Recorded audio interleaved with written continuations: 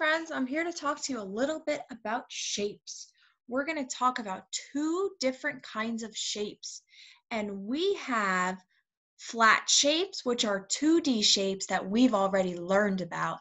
And then we have something brand new, which are called solid shapes or three-dimensional shapes. So we're going to start with our flat shapes that we've learned about already. So if I take a look at these pictures, I want you to tell me if you know some of these shapes. I want you to see if you can name these shapes. Let's take a look at this one. This is a square. Good. This is a circle. This is a hexagon. This is a triangle. And this is a rectangle. And when we look at shapes, we've talked a little bit about the sides of the shapes, the corners of the shapes, and if our shapes have equal length. If I take a look at my square and I want to know how many sides it has, I'm going to draw on it. And let's see if we can count together. Ready? 1, 2, 3, 4. So my square has 4 sides. Does anyone know what else is special about a square? Does anyone know what all 4 sides of the square are? They're equal in length. Awesome. If I take a look at my circle, does my circle have any sides? No.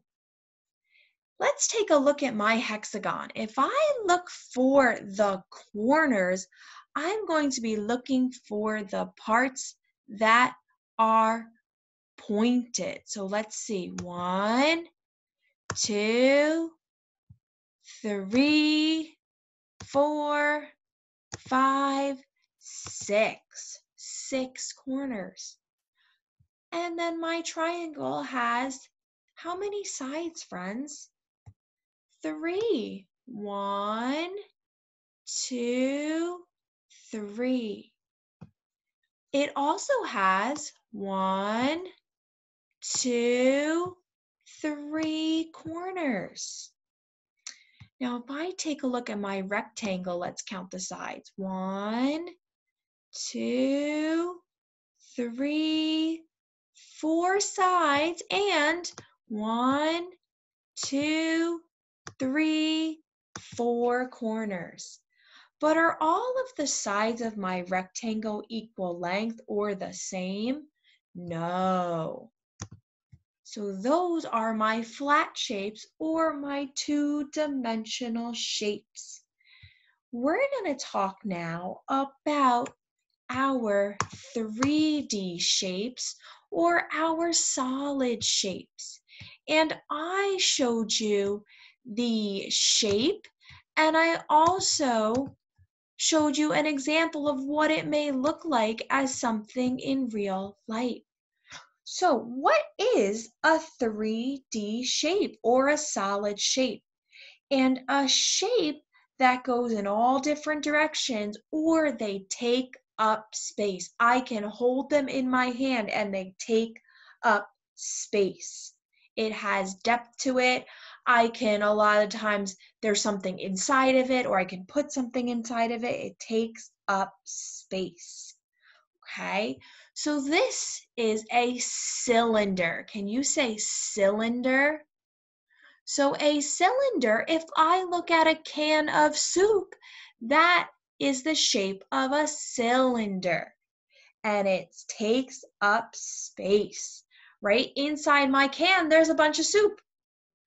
Okay, this next shape that I have is a cone.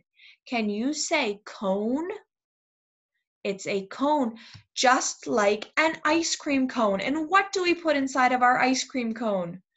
Good, we fill it with ice cream. We can put something inside and this shape takes up space.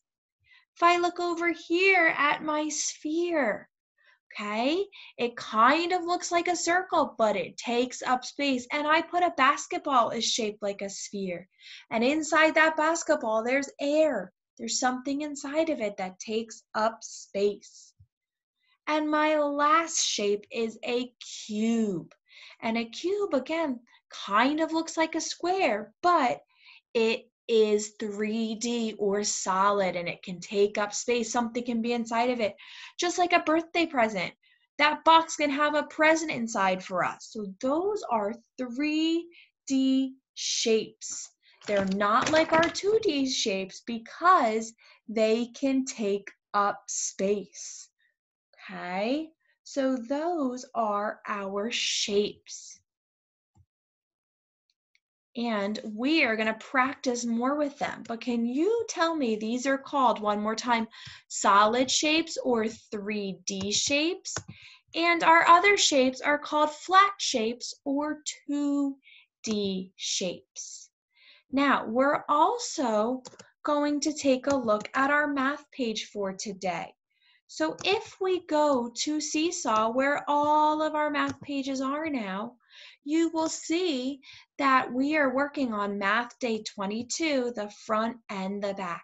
And remember, when I go to do my work on Seesaw, I can click Add Response, and it will bring me to the worksheet. So if I take a look, I'm going to read my directions first because that's always what I do. It says, look at each shape, write the number of straight sides. So this is a little bit of what we just did of the sides. So does anyone remember how many sides does a square have? Good, 4. So I'm going to write a number 4. And you're going to do the others. The next part says, look at each shape, write the number of corners. So remember, these points are the corners. And the last part says, ring the shape that has 4 sides of equal length. So I want you to try to do that on your own. And remember, when we're done, we're going to click the green check mark. I also found out if you wanted to print the page, you can go to Add Page, and you can upload a picture of your math page in this space if you wanted to print it out instead of writing on this first page. And we're going to hit the green check mark to tell me that I am done. And then I will see that I have my first page and my second page if I want to. Let's take a look at the other activity. So we need to look at the back page. I'm going to click again, Add Response, and I'm going to take a look at my math page. So this is where it talks a little bit about the flat shapes and the solid shapes. So if you need to go back to the beginning of the video to look at what flat shapes are and what solid shapes are, that is a good idea. The directions say, look at each shape. Ring, we know also means circle, the flat shapes. Mark an X on the solid shapes. So remember, our flat shapes are our regular shapes that we're used to. They don't take up space. They're not 3D. And our solid shapes, boys and girls, remember, are those 3D shapes that take up space. So you can tell that these are my 3D shapes. So I'm going to circle or put an X, I'm sorry, because we're putting an X on the solid shapes on my sphere. And I'm going to put an X. And then the check your understanding is explain the difference between these two shapes. So why are they different? See if you can tell someone. And again, remember, if you decided that you wanted to print this page instead of do it, you can click Add Page and upload or take a photo of the page and click the check mark. Okay, boys and girls, so that's your math for today, and then I will be able to check it once it's uploaded. Try your best, and we will practice more with those 2D and 3D shapes.